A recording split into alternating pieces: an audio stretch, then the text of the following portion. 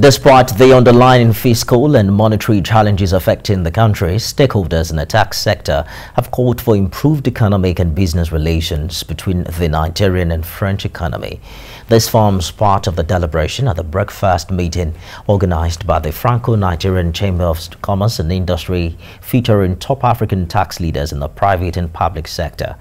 The meeting also analyzed the ambiguity of newly introduced tax legislations and its impact on local and foreign investment, one of which is the introduction of capital-based tax on share sale. Experts also urged businesses to look inward and tap into the opportunities between both economies in order to strengthen bilateral investment promotion.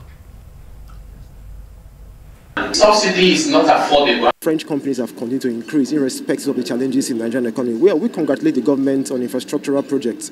We talk about the Lagos-Ibadan Railway project, for example, and of course other policies of government like the Finance Act 2020, Finance Act 2021, signing of the PIA, though it has been suspended, but of course there is hope in that area. Right, French companies are not just doing businesses in the oil and gas again. We're looking at e-commerce, for example, technology, real estate, and the rest of them. So this has continued to grow, and that is why we have brought the people into the room today.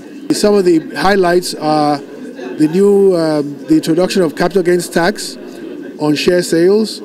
That's an item that everybody now needs to think about. Before now, they were not taxable, and there was no capital gains tax on them.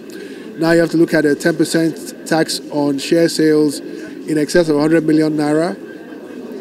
That will certainly impact most of the sort of transactions that large entities will be likely to be involved in, because 100 million is less than $200,000. So for transactions of $1 million or more, you have to think about capital gains tax. If you're looking for challenges and problems, there will be 1,001 of them, but you can also look within those issues for the bright spots. And I think that the bright spots we have include the resilience of the Nigerian people, the ability to translate some of these challenges into opportunities, and that's why we encourage that businesses, individuals and companies, while being mindful of the challenges, shouldn't close their eyes to the opportunities, because at the end of the day, I think your ability to stand out is how you manage crises to get results.